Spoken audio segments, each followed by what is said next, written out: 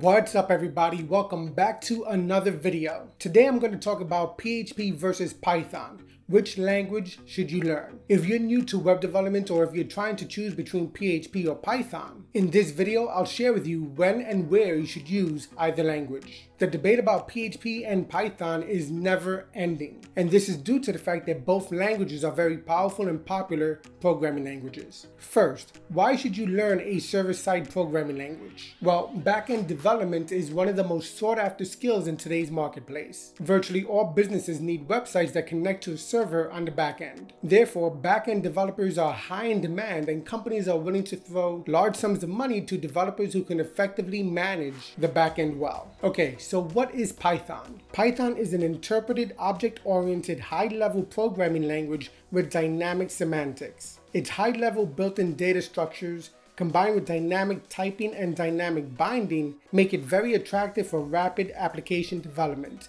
as well as for use as a scripting or glue language to connect existing components together. Let's try that in plain English. Python is a general purpose programming language that you could use to create programs for your computer or for web development. It's a very versatile language. It's also very popular for machine learning, artificial intelligence, and data science. Now, what is PHP? PHP is a widely used open source general purpose scripting language that is especially suited for web development and can be embedded into HTML. Its main use case is as a back-end language. Now, what about market share? PHP is the most widely used server-side coding language used for websites. It hovers around 80% market share. On the other hand, Python is a general-purpose programming language that a lot of people use for machine learning, artificial intelligence, and data science, but a smaller percentage use it for web development itself. Now, what about the learning curve? How hard is it to learn one or the other, PHP or Python? The good thing is that both PHP and Python are very easy languages to learn, easy being a relative term. There are countless tutorials online on how to code either PHP or Python. Now, one thing you can hear often is developers saying that Python is an easier language to learn because of the code formatting. Python is very strict on how you format your code, and this in turn makes it very easy to read and maintain. On the other hand, PHP does not have strict code formatting like Python does. So you're going to find there's a lot of different ways to format PHP code. And you're also going to find that there's a lot of PHP code that's not formatted well at all. And that's what makes it sometimes harder to read or to understand. But there's a simple workaround to that. You could always format your PHP code to your liking. In the next video, I'll show you how you can format your code for easier readability. I'll show you how I like to format my code. Now, most universities like to use Python when demonstrating how to code. That being said, both languages have a lot of resources like websites that'll teach you how to code, boot camps, YouTube videos, and you can even buy books. I know it seems kind of old school to buy books, but I actually have a large library of books on how to code. You're also going to be able to find a lot of code examples online. Quick note, be careful with code that you copy and paste. Make sure to develop locally. Reverse engineer the code if you can, and test thoroughly before using on a production website. A couple of things you're going to want to be careful with is outdated code, inefficient code, and insecure code. So remember, test locally. Now, what about documentation? Both PHP and Python have great documentation pages online. There you'll see how you can get started with the language, you'll learn about the syntax, code flow, you'll see some code examples, and more. Combining the documentation pages with your other online tutorials will help you learn how to code either language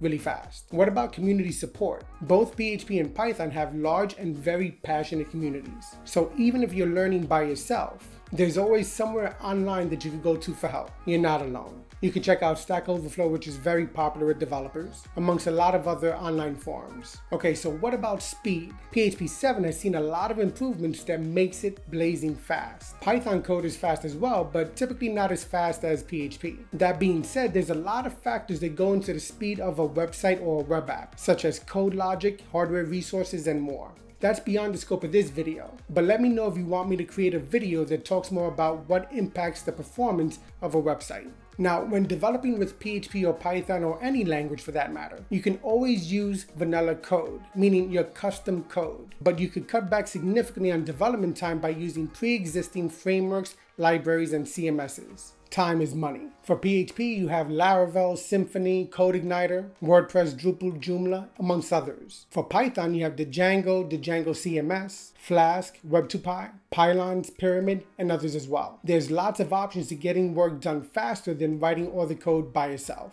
Now, what about package managers? Package managers are designed to eliminate the need for manual installs and updates. They are vital to a productive workflow. For Python, you have pip, and for PHP, you have Composer. And what about deployment and hosting? PHP comes pre-installed on virtually all shared hosting servers and accounts, and is easy to install on a VPS or dedicated server. Python, on the other hand, will take a little bit more work to get started with, and I recommend using either DigitalOcean or Linode, which have great documentation pages on how to get started with Python on their VPSs. Now, a major factor that a lot of coders consider is where's the money? Skilled Python developers tend to make more than skilled PHP developers. The reason is Python is used again for machine learning, artificial intelligence, and data science. These are fields that have a lot of money behind them, but they're also much more complex fields. PHP developers can make a great living working either for large companies, for agencies, or as a freelancer. Some PHP developers who focus on a particular framework or a particular CMS can make a great amount of money depending on how they market their services. Typically, a skilled Python developer can make north of $100,000, while a skilled PHP developer can make north of about $80,000 plus. That being said, there's really no limit to how much money you can make with either language. It's all about what you end up doing with that language. Think Mark Zuckerberg. When he created Facebook, he used PHP. He's now worth over $70 billion. Also think about Larry Page, who's worth about $51 billion, and Sergey Brin, who's worth about $50 billion, who both created the Google search engine, which is powered by Python amongst other languages as well. In essence, you can make no money, you could be a struggling coder, you can make a decent wage, you can make a good amount of money, and the sky's the limit. Again, it all depends what you're doing with the language you use. Now, this reminds me of the song by Bruno Mars, Billionaire.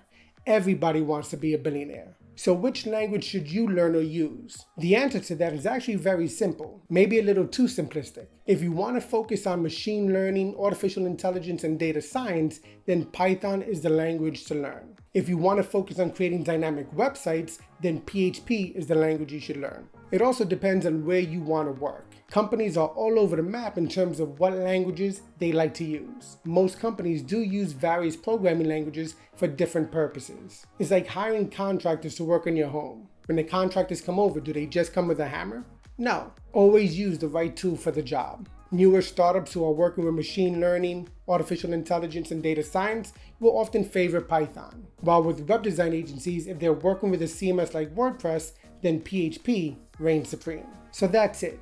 PHP and Python are both great programming languages. Try them both out for a short amount of time and see which one you prefer. Hopefully you enjoyed this video. If you did, give it a big thumbs up. Don't forget to subscribe, smash that notification icon, leave your comments down below, and I will see you in the next video. Happy coding.